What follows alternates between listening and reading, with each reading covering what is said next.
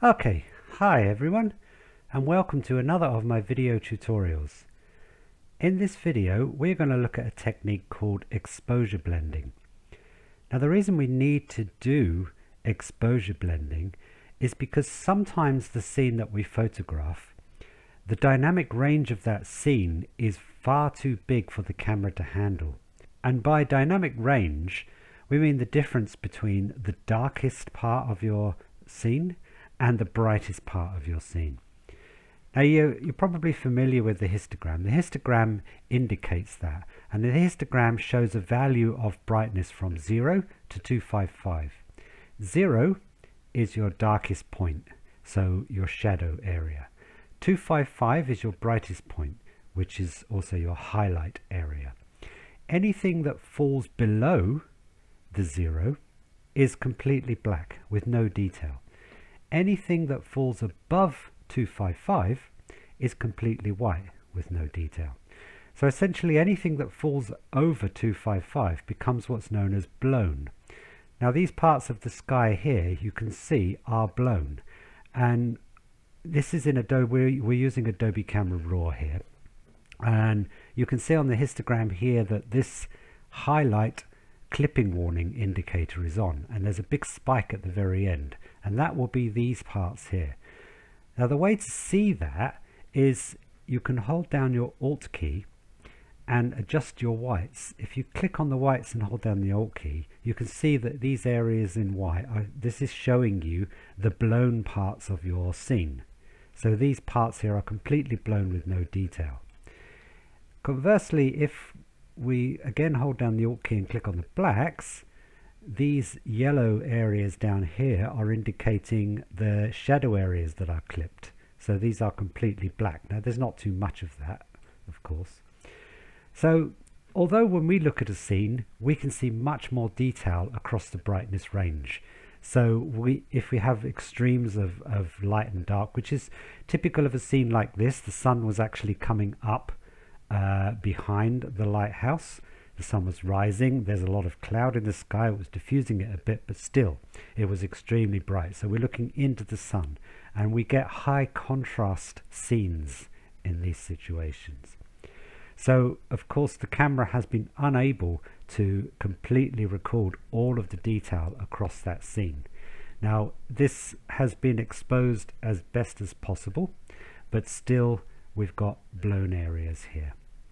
So there are two things we can do when you have a scene like this where really it's just the sky that is so much brighter than the foreground. We can put an ND Grad on the front of the lens. But sometimes you've got scenes that have got other things like lighthouse, mountains, hills, and sometimes it's not always that easy. And sometimes the difference in contrast isn't a clear division between the sky and the foreground. So there are other situations. And that's where doing exposure blending can come in very handy.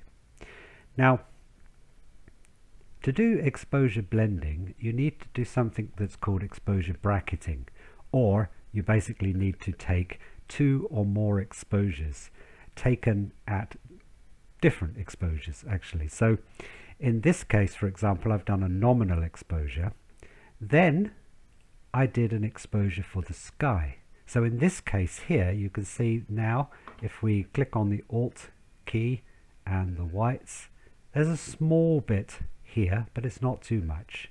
So I've managed to capture much more detail all around here. And if we click on the blacks in this image, we're going to see still a little bit down there, but it's not too much. And in the next image I overexposed. In this case the idea was to capture more detail and brightness in the foreground area, in the shadows. So now if we click on the whites, you can see there's much more area in the sky that is completely blown. But if we click on the foreground here, there's much less. So we've managed to capture much more detail down here. We've captured some detail in the waves and the sea, but this is completely blown. And what we're going to do is choose two of those and blend them. So I'm going to choose the darker one because I've got much more detail here in the sky, and then I'm going to choose the brighter one here because I've got much more detail in the foreground and I've got some nice wave action here. So in Adobe Camera Raw, I'm going to select these two and I'm going to open them into Photoshop. So we've got our two images in Photoshop now. And now I'll show you how I blend the two. Now it's very important when you do this that you have your camera set on a tripod and there is absolutely no movement of your camera or your tripod between exposures. So when you blend the two, they will match up. Now when you're shooting seascapes, of course, you can't always help the movement of the sea. Plus also you have to be careful of the clouds. So in this case, the reason I've chose this much brighter image is because I've managed to burn out a lot of the detail in the sky. So I won't get so much mismatch, because sometimes if you blend skies and there are clouds and those clouds have moved between exposures, then you can get a ghosting effect because you get a mismatch between the clouds. So by burning out the sky completely like this, I minimize the risk of a mismatch when I blend those two skies in. The foreground I'm not going to blend at all, so I don't have to worry about the difference between the waves here because I'm not going to blend this at all. So I'm going to use this exposure here and I'm going to blend it with my darker exposure. So what I'm going to do is try to pull the sky from the darker exposure through onto here. So the easiest way to do that is I do Control and A, or you can go up here, select all. Select the image itself and then go to Edit, Copy. Then open this image, go to Edit and Paste. So what we do, if we go to our Layers palette, we've now pasted the brighter image on top of the darker image. So we've got two layers here. And then make sure we go down here, make sure that you've got your color palettes here black and white, and you want black on the top. Then go up to Layer, Layer Mask, and Reveal All. So we've now put a layer mask on the top layer here. Now what we're going to do here is we are going to blend the layer underneath through to the layer on top. So in this case we're talking about the sky. Now there are two tools that you can use for this. There's the gradient tool here, which you can use for skies only, or there's the brush tool. Now in this video I'm going to show you when and where to use each tool. In this one I'm going to use the gradient tool. So if I click here to select the gradient tool, you can select the opacity, so you can adjust that, but I'm going to keep it at 100%. And now what I'm going to do is come down here and I'm going to choose where I want to. If I pull this line down here and release, there, magic. Now what I've done using the gradient tool is I've managed to pull the sky through from the layer underneath, and now I've blended those two, essentially almost like using a grad filter on the front of your lens. Now you see that because we've got rocks here and we've got the lighthouse here, we've actually in the exposure underneath, all of this was much darker too, and we've also blended that through, which we don't really want to do. So you can sometimes play around with it. You can, if we undo that gradient, you don't have to do the gradient straight down. Sometimes you can pull it at a bit of an angle like this. It's a lot of trial and error, so keep undoing it each time. Pull it a bit. Yeah, that's a bit too much. Slight angle, just enough to try to avoid all that. But if that doesn't work, then going back to the way we did it before, what we can do is come down here to the dodge tool and lighten that. So on your dodge tool, make sure you've got shadows selected, because that's what we want to lighten, the shadows. And here you can adjust the exposure. So we want to add maybe 25%. Now you can zoom in to the area to get a closer look of where we're working, and then use the dodge tool to lighten these areas here. You can also lighten the lighthouse a bit. There we go. There, and now we have a difference. If I undo that, we can see that, there we go, we've lightened the lighthouse and we've lightened this up a bit more, so it looks a bit more natural.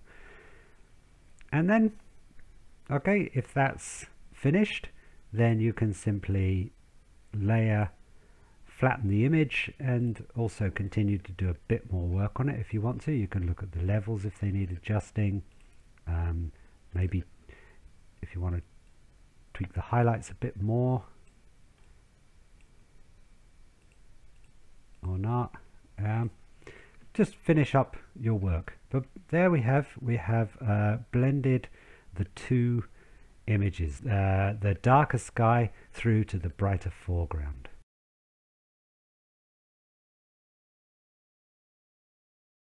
So here in this image, it's totally different, because in this case we've got a vast difference in brightness, not only in the sky but in the reflection on the water and then on the trees. Now, exposing for that sky has basically made this area of trees and the reflection really, really dark. But exposing for that area of trees to bring out the lovely greens there, we've overexposed the rest of the scene. Now, the previous technique with the gradient tool, okay, we can do that for the sky and here, but we've got all of this area around here. So in this case, it was going to be much better to use the brush tool. Now again, I'm going to do the same thing. I'm going to layer the brighter exposure. So Control and A, Control and C. In my case, I preferred shortcuts, and then Control and V to paste that on as a layer. Same thing here. Come to Layer, Layer Mask, Reveal All. So for this one, I'm going to use the brush tool. So if you come over here to the brush tool, select it, select brush tool. Okay, here's the brush tool, and come up here, set the mode to normal, and here I'm going to set the opacity to 100%. Now, if the layer underneath is too dark, then you can reduce the opacity to combat that. But for now, I'm going to set this to 100%. And up here you set your brush size. Now I'm going to need a big brush size because I want to brush all this area through here. So I'm going to bring my brush size up to maybe about this. There you go, that's a good size. Hardness to 0. I want a soft edge. And now I just simply click and hold and start brushing all of that layer through underneath. There we go.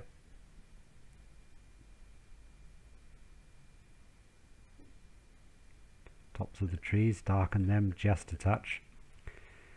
And that's done a lovely job on that.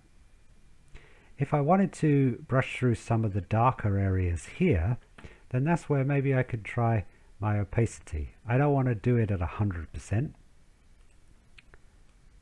Let's see if we can reduce the size of the brush. If I did it at 100%, that's how it will look. So let's undo that. I like it the way it is, but if I wanted to brush through some of it, I could maybe take that down to 25% and then just brush it through a touch, just to darken it a little bit. Okay, so I'll undo that because I'll leave that the way that is. And that's done that one. So much easier. Okay, so there you go, two options. You can use the gradient tool to blend through the exposure from underneath, or you can use the brush tool to do it. So I hope that's been useful for you, and if you enjoyed this video, then please give it a like, and if you haven't already, I would be very grateful if you subscribe to my channel and check out some of my other videos. Okay, thanks for watching. Bye bye.